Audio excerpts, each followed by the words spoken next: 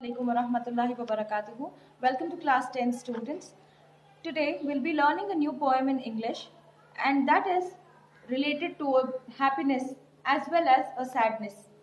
And that poem is The Stolen Boat. So what comes to your mind the moment you read The Stolen Boat? Okay, we understand that the boat is being stolen by somebody. So this poem is composed by William Wordsworth. So you all are very familiar with the poet William Wordsworth, right? In your lower classes, you've learned many poems about William Wordsworth. So before reading and understanding the poem, we'll read a note on the poet and then learn the poem. So here, William Wordsworth was born in 1770 and he died in the year 1850. And he is considered one of the greatest poets in English. And why is he considered? Because he and his friend S.T. Coleridge, by their harbingers of the room, what they've done, he and his friends, they joined together and they started composing lyrical ballads. And that became harbingers of the romantic movement in English literature. So because of this, the composition of lyrical ballads, he became one of the known poets in English literature. And the episode of The Stolen Boat is based on the experience of Wordsworth's early boyhood days. And this poem is based on his experience when he was a young boy. This is an extract from book 1 of Wordsworth's great philosophical poem, The Prelude. So this is important. Underline this, The Prelude. And this poem is extracted from the book 1 and the name of the book is The Prelude. Got it? So now, come to page 107, The Stolen Boat by William Wordsworth. We'll understand stanza wise. One summer evening, in bracket led by her, I found a little boat tied to a willow tree, within a rocky cave, its usual home. Straight I unloosed her chain and stepping in, pushed from the shore. It was an act of stealth. Okay, now, what? So now, before we understand this stanza, I have an example for you all. If there is something very tempting in your home and your mother warned you that you will not touch it, but still that temptation will not stop you. So what do? Without anybody else sees you, you'll go and eat. And what is that act called as? It's called as robbing, right? Or stealing. So here also, William Wordsworth has imagined himself and he's written this poem about his young childhood days. And he's telling that it was summer evening. How are evenings in summer? Yes, it's very pleasant. The sunset is beautiful. And when the sun is setting, you'll also feel the cool breeze, right? You get all those pleasant feelings. And moreover, what he did was, he followed by the nature. The very first line tells that one summer evening led by her.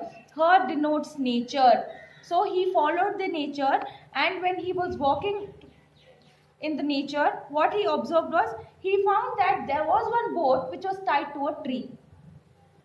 So what he did, and the place of the boat and its home for the boat was the rocky cave. It was tied under to a tree and it was kept under the rocky cave. And that is called the usual home for the boat. Straight I unloosed her chain and stepping in, pushed from the shore. It was an act of stealth. What he's telling? The moment he saw the boat which was tied to the tree, when he unloosed the chain or whatever the rope, the boat was free. He sat inside the boat and he started rowing the boat and he started enjoying the boating. Even you all enjoy boating, right? Yes. So even he did this. But will you be happy if you rob something which you like? Yes. You'll neither be completely happy nor you'll be completely satisfied. So the poet tells about this feeling in the next stanza. And here, children, in the first stanza, a little boat tied to a willow tree. Willow trees are those trees which will grow near the sea water bodies. We don't plant them. They themselves grow. So those trees are called willow trees and they have very thin branches. And then next stanza, and trouble pleasure nor without the voice nor without the voice of mountain echoes did my boat move on, leaving behind her still on either side small circles glittering idly in the moon, until they melted all into one track of sparkling light. But now, like one who rose, proud of his skill, to reach a chosen point, with an with an unswearing line, I fixed my view. So now, what is happening is and and trouble pleasure. Why is he telling trouble pleasure? Because he is already stealing the boat, and no, it's not a good act to steal somebody else's property, right?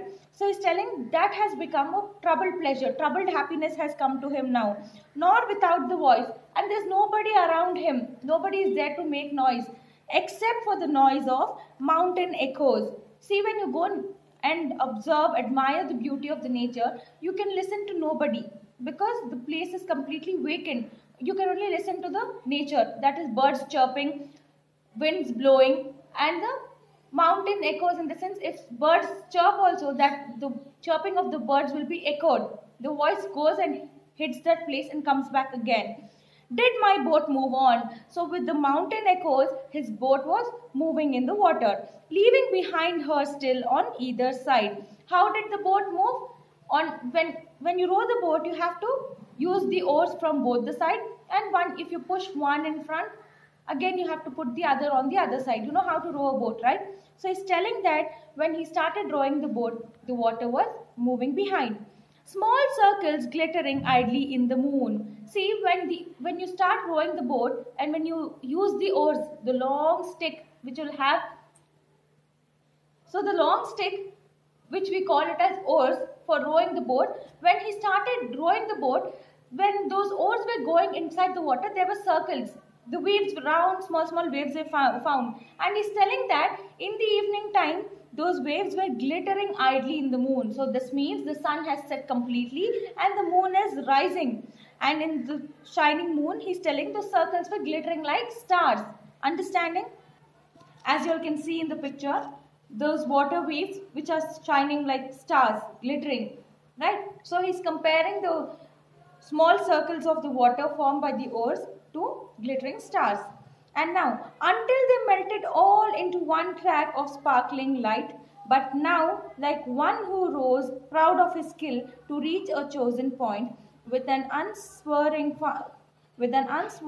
line, I fixed my view. So now what he's telling is, when he started rowing his boat continuously, all these small waves, circles, were calm and they started looking like one line. Can you all see in the picture? Yes, he's telling that all those glittering waves were turning into one line.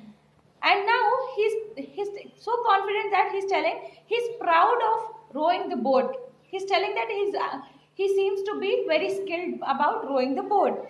To reach a chosen point, he's telling that without having any destination in his mind, he is going to reach one point which he'll be choosing. With an unswerving line, I fixed my view. Without any destinations, he's fixed his view. So let's read what is his view in the next stanza.